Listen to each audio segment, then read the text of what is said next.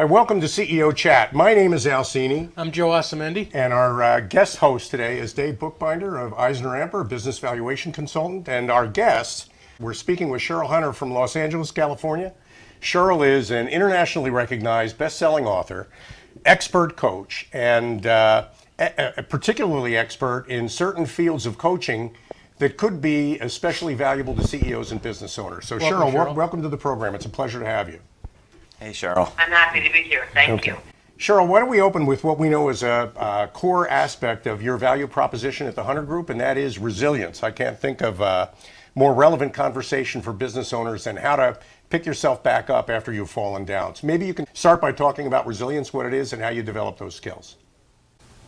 Absolutely.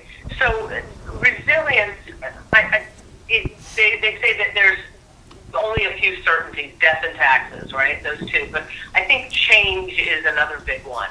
Mm-hmm. And there's change and challenges, adversity, things of this nature. And we're not prepared, by and large, to face those. And so we get knocked down. So hence resilience really comes in handy. But resilience isn't something that's inherently there or you get, or it's not. Like you kind of won the resilience lotto or you didn't. It's something that can be developed like a skill. And it's traditionally been looked at as the ability to get back up quickly when you've been knocked down. Mm-hmm. But because it's a real area of passion for me and study, I like to keep it as a live inquiry. So I keep inquiring into, well, what else is resilience? And one of the things I've been musing on of late is that there really is what I like to call resilience 2.0, which mm-hmm. is all about not getting knocked down quite so easily. Finding ways to buoy oneself up, oneself or one's organization, right? Mm-hmm. And finding ways to make ourselves more pliable, have more grit, and withstand the changes and challenges and adversity and things that would take somebody out normally. So those are some of the things that I hold true to about resilience. Well, and I imagine that you've learned some of these lessons from your own experience. Maybe you could tell us just a little bit about your background. Absolutely. I didn't start out to be an expert in resilience, but it was through my own path that I found that I ultimately wanted to specialize in that. Mm-hmm. Like all of us, my life has taken a circuitous path, but I started out as a teenager. I grew up in a little mountain town high in the Rocky Mountains of Colorado on a horse ranch, and it was fabulous and idyllic as a little kid, but as a teenager I just wanted to get out of there and see the world and meet people, frankly, I wasn't related to by blood. Mm. So I concocted a plan along with my best friend. We were going to go to Europe, and my plan was, while I was there, I was going to somehow figure out a way to stay in the city. Mm. And no sooner did we get to France than a man with a camera around his neck approached me, asked me if I was a model, told me he could make me one if I just went off with him and his friend. Mm-hmm. And it seemed like perhaps not the best idea, but I thought this could really help me stay in the big city, whatever the big city was, mm-hmm. anywhere. Mm-hmm. And so I went with him. And it doesn't take a lot to figure out. They were not, in fact, photographers. They were criminals. Mm. And they abducted me, drugged me, and you can fill in the gory details with your own mind, but eventually they left me for dead. They dumped me in a park in Nice, France. Mm. And it was at that point that the real fight for my life began. I'd never dealt with anything like that, and it was incumbent upon me to figure out how to live now.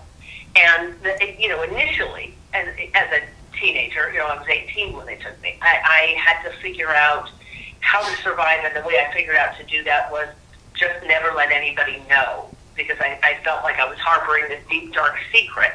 Not only was I traumatized by it, but there was also these things that anyone would know if they found out what happened. They would think I was broken, soiled, ruined, whatever. Sure. And so how I coped was simply not telling anybody what happened. Now, I did decide to go ahead and become a model anyway, and I was very successful. I was, the worldwide Coca-Cola girl. I was in every major magazine franchise. I lived in 7 countries all over the world. But I applied what I was learning about resilience to do that. I became fascinated with the study of freedom, because after they let me go, I felt more captive than ever, and I was flummoxed by it.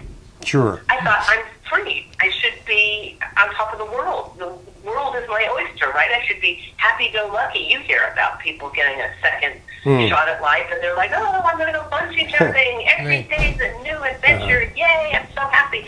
And I was anything but. I was shut down. I felt like I'd splintered off from myself, and I was captive, and far more captive than I had been when they literally had me constrained. And what I learned on the journey back was that captivity and all that implies is part of the human condition. Once we face adversity that's bigger than we know how to cope with, we shut down. Okay, now like it is as though part of us splinters off and we become stuck. Yeah. And so I decided I'm not just going to crack that for myself, but I'm going to crack the code on that for humankind. Oh. Well, Cheryl, we're coming up on a break, but a thought, we have about a minute in this segment. A thought crossed my mind. This is essentially you help people overcome some of the baggage of their past so that it doesn't ruin their future. Isn't that right?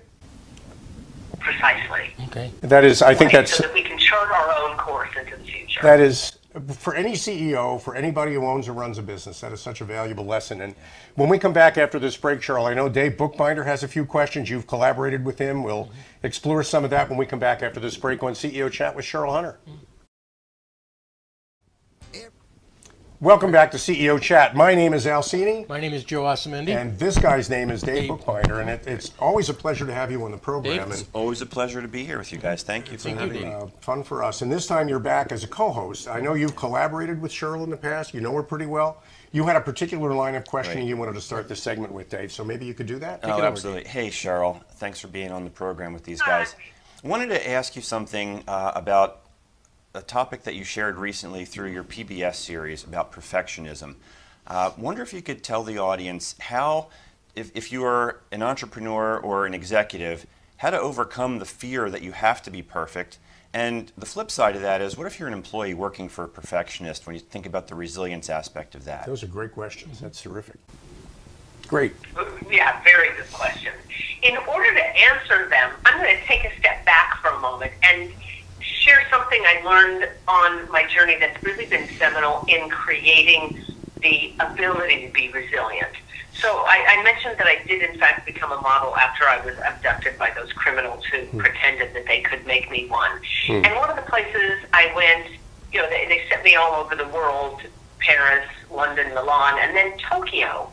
And while I was in Japan, the next stage of my journey unfolded, I kept to myself most of the time. I was a loner, as you can imagine. I tried to keep very separate from people after experiencing that trauma. But I would spend most of my time when I wasn't actually shooting something. I would spend my time in my agent's office. And in Japan, they revere their elders. And my agent had her grandparents there all the time. In case she needed to make any very important decisions, she would call them in. And I was sitting in their conference room one day reading a book, like usual, and they had this large wooden table there that was kind of odd from my perspective. It was beautiful, but I'd never seen anything like it. It was wide at one end, as the tree must have been, and then narrowed at the other end, again, just like the tree must have been. And while it was beautiful, they left in all these big splits and splinters and divots. They busted a little bit so people wouldn't be splintered, but they left the eyes of the wood in, and where the branches must have grown, there were kind of divots. And I was absent-mindedly tracing my finger over one of these big holes, and the grandmother came in and said, "Oh, Wabi-Sabi." And I thought, well, like, I didn't know what that meant. Wasabi, you know, like with sashimi, sushi, and it's time to eat. And they said, no, they giggled. And then the grandfather said, Wabi-Sabi is the most essential of all the Japanese principles, because Wabi-Sabi states that the beauty or perfection of any object lies in its flaws. So this table, where anything else can only be seen to be perfect, to a correlate degree to which it contains imperfections or flaws or ruined things, I'd never heard anything like that. You know, as a cowgirl growing up, we certainly Sure. weren't striving for imperfection. You know, as anybody, we strive for perfection, right? Mm-hmm. And immediately I wondered, could this apply to me? I had this deep, dark secret, pretending that nothing was wrong, and I wasn't, as I thought, very flawed. But what I learned and have been applying ever since in my work is that we all strive for perfection, and we try to present this front of having it all together, when truly there's a whole other way to come at life, an entirely different context called Wabi-Sabi, which is about looking for the things that make us unique. Unique trumps perfection any day. And when we get wrapped around the axle with trying to be perfect, it shuts down the space for everyone around us, because perfection is impossible, let's face it. So if you yourself are trying to be perfect and have that as a standard, it kills off not only the affinity and the relationships of the people around you or the people that you manage, but it starts to shut down their ability to be productive and creative.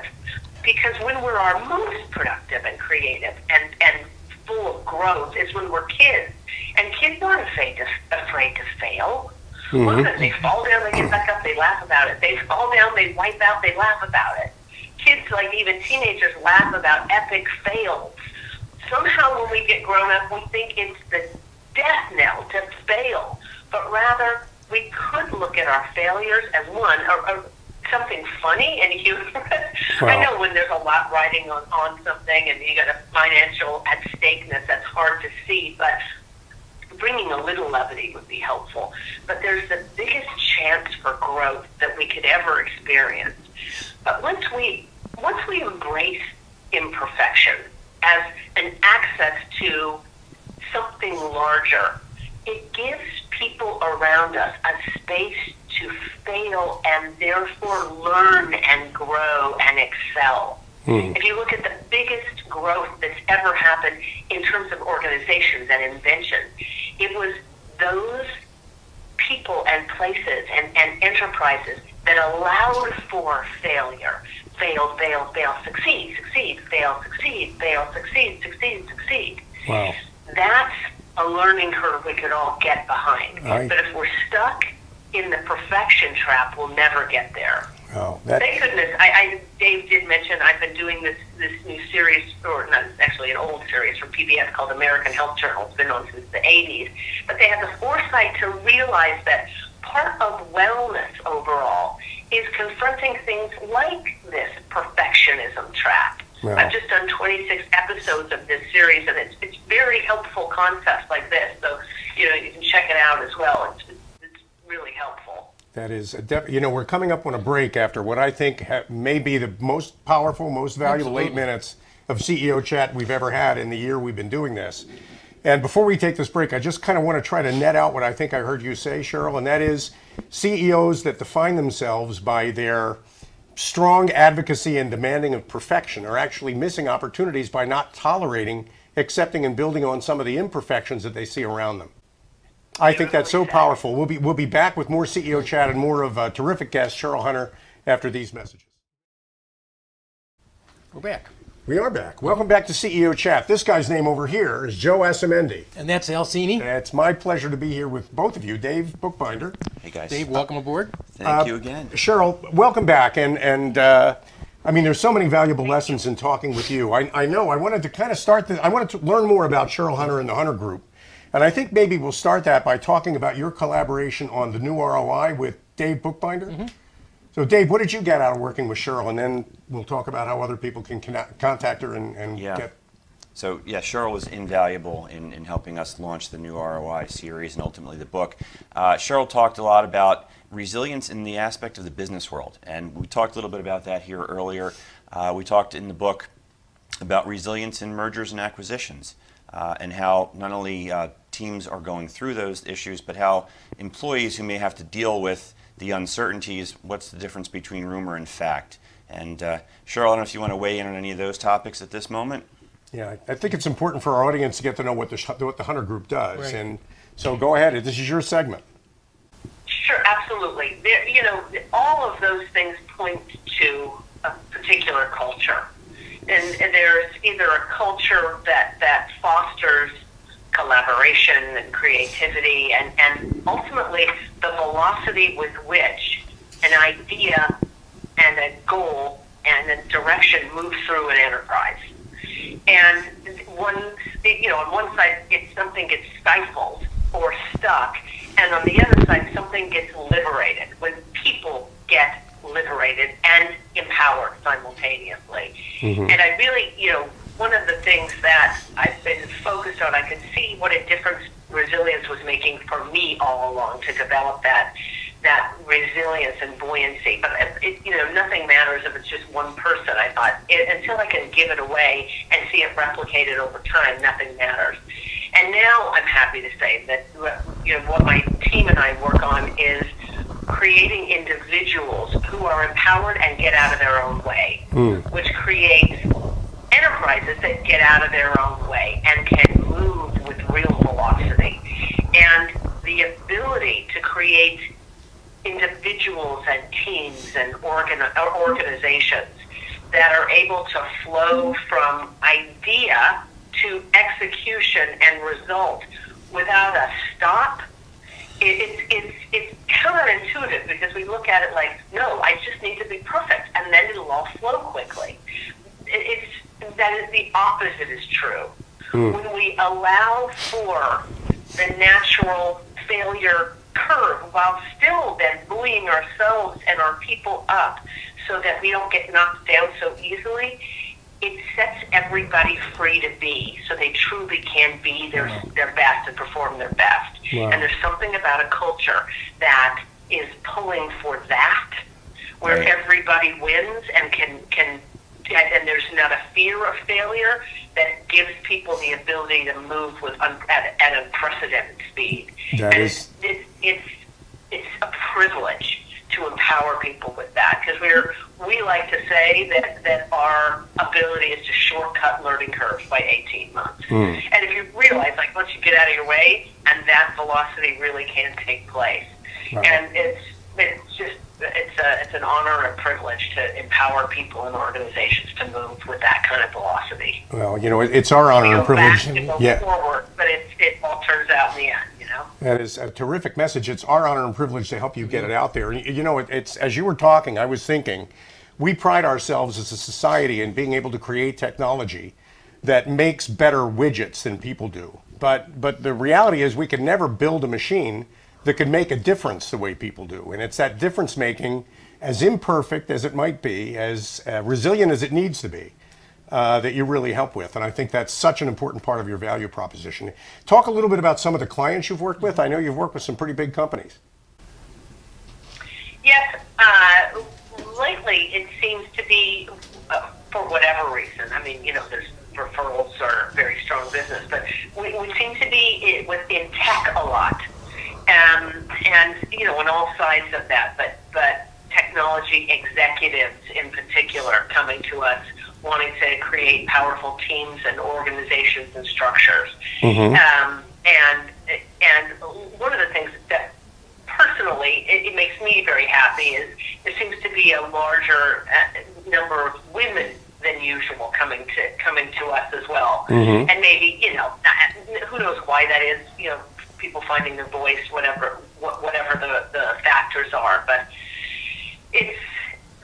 there's something, initially I would hear from executives saying, if I get one more 21-year-old executive coming in and just gunning for my job, I don't know what I'm going to do about it. But once we started empowering them to be resilient in the face of whatever's coming up, it gives them a new relationship to all of it, where people are creating cultures of collaboration rather than competition. And we all know how it is in the workplace. There's a whole lot of backstabbing that's possible and political jockeying. But when people are coming from collaboration, which is certainly an element that fosters resilience, there's something that's electrifying about watching that really fall into place and be authentic. And Wabi-Sabi, the principle, which we like to infuse into our work, the principle allows for people to be authentic.